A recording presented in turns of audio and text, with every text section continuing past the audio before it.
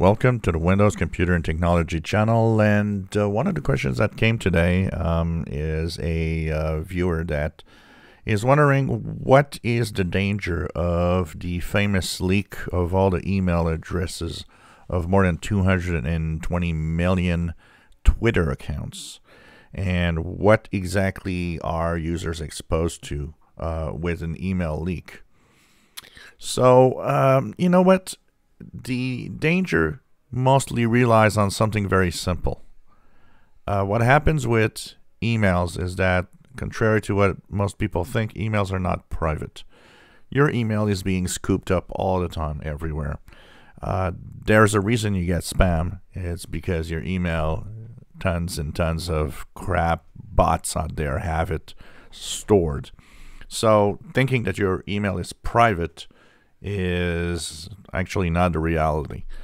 You don't give your email to people you don't want it to give it, of course, but thinking that, like your postal address, that it would be private, it's not.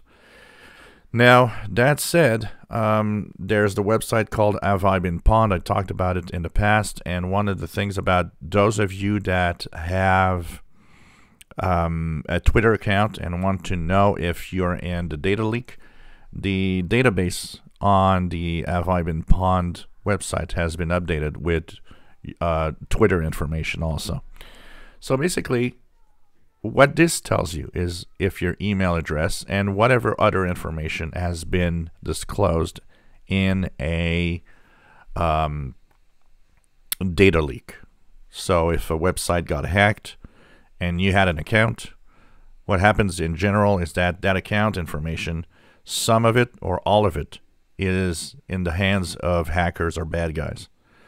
So each website has different security. Each website will have, in general, most websites have passwords that are either stored at a different place or encrypted in a way that nobody can actually get the information.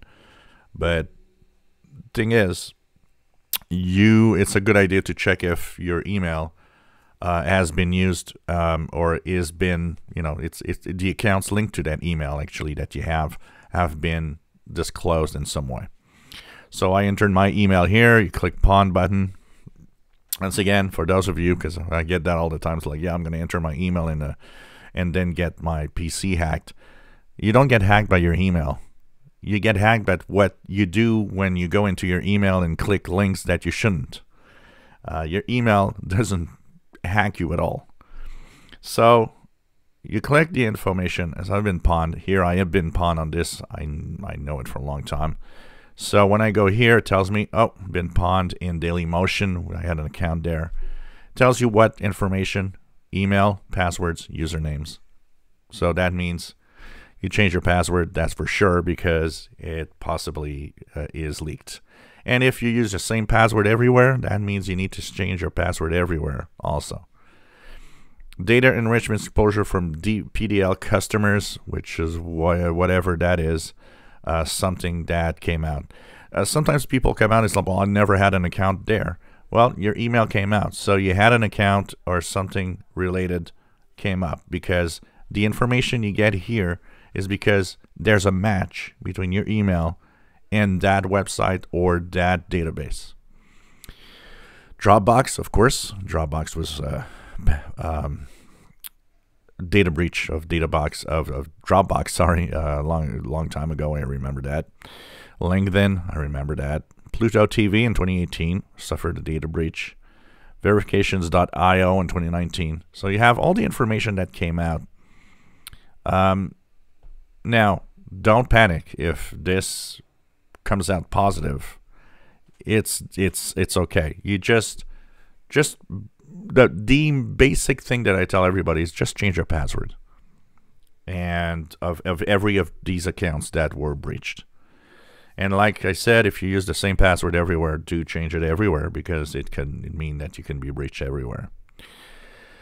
The other thing is, this is not a real-time service. People tend to think, well, I changed my password and it still says pwned.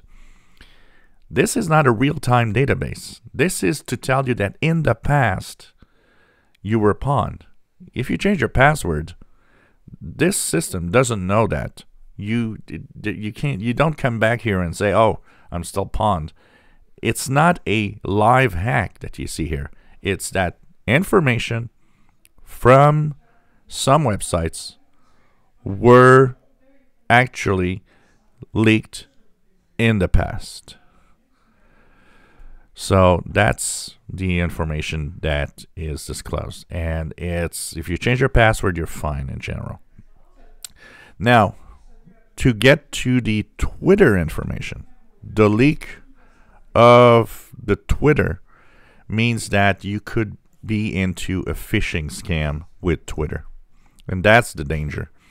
Any of these websites, if you have your email leaked online, that means that these websites, the hackers can imitate these websites, send an email that looks like it's Twitter, for example, and tell you, oh, you got to change your password here, which you never do. Never click a link in an email to change the password, ever, ever, ever. You sign in into your account with your browser and you change it through your account. That's the way you do it. So the danger really relies on the fact that someone could imitate Twitter, send you an email, and try to lure you into changing your password or doing something. That's where the danger is in general. For the rest, an email address,